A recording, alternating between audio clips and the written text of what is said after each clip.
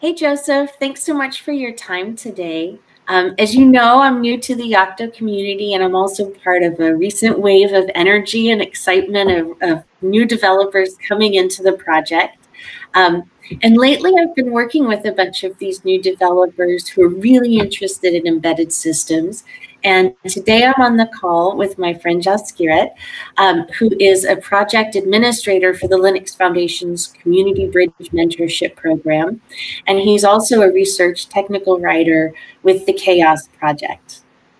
Hi Joseph, thank you so much for your time today. I've been working with many students around and they find themselves pumping up the same questions. So what Thea said, like she often sees from the professional developers encountering Yocto for the first time. So I reached out to her to seek some help and she recommended to speak like we should speak to you.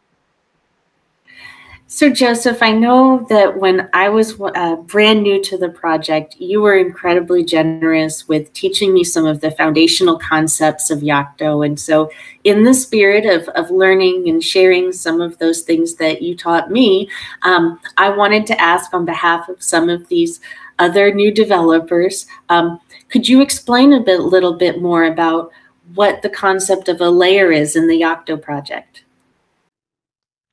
Hey Thea, glad you asked. That's really an excellent question.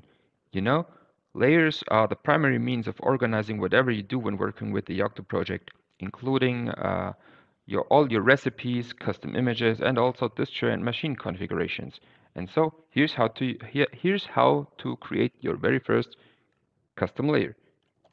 First, as usual, enter the build, and then we've got a super convenient tool already prepared for you that goes by the name bitbag layers, and it supports the command create layer, and I'm gonna call it meta thea.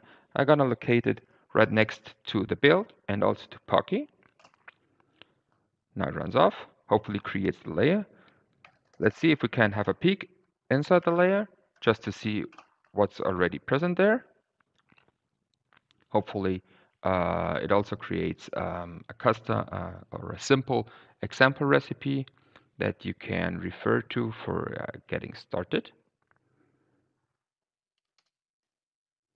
And then we're gonna add it to our build once we've looked into it.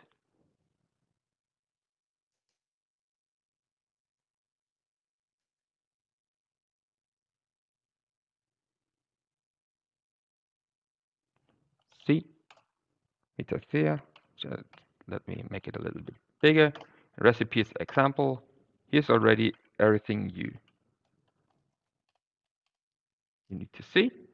And adding it to the build is super easy. You can use the same command again, bitbag add layer,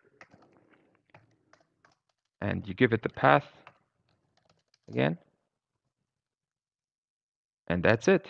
You've just created and enabled your first custom layer.